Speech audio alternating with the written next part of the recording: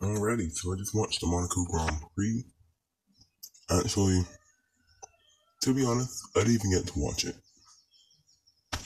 I was at the motorsport event, and for some reason it just wouldn't load.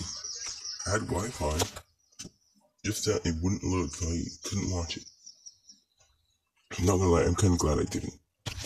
Someone said it was a pretty boring race. I watched the highlights.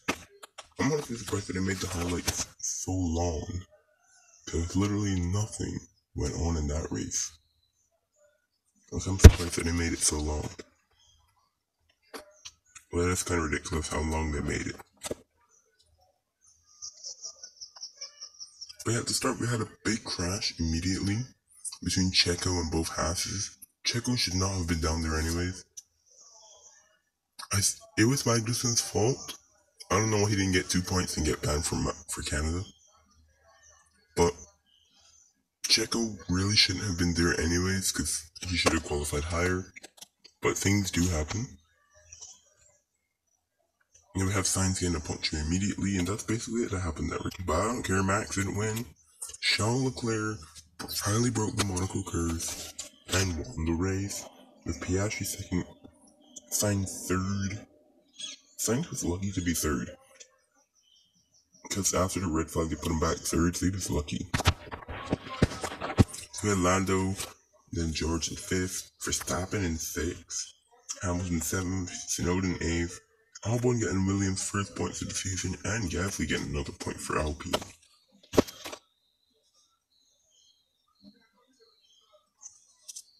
So yeah, the whole top 10 finished where they started. That just tells you that a race is boring. Either the race is boring,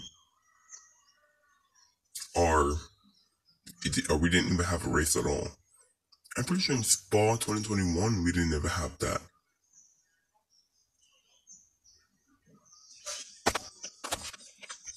But yeah, Verstappen when he came sixth, which there was no passing, so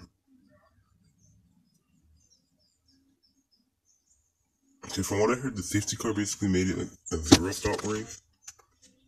I mean the red flag.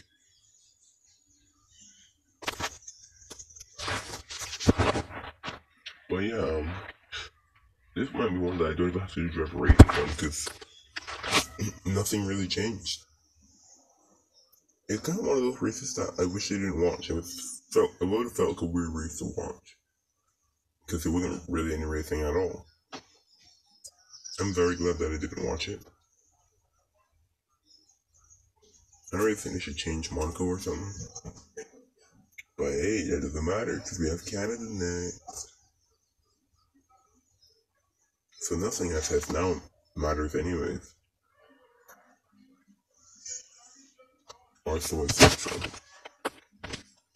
Yeah, biggest winner, Yuki Tsunoda. No, I would say Alex Albon. Williams are back in eighth. Somehow with this result, they've propelled themselves from looking like the car that won't score any points. And did get lucky. Aston, by the way, did not score any points. It sucks to be an Aston fan right now. Because Maurice Wolf is kind of catching up. And Pierre Gasly getting the point. Although his teammate tried to mount him in the first lap.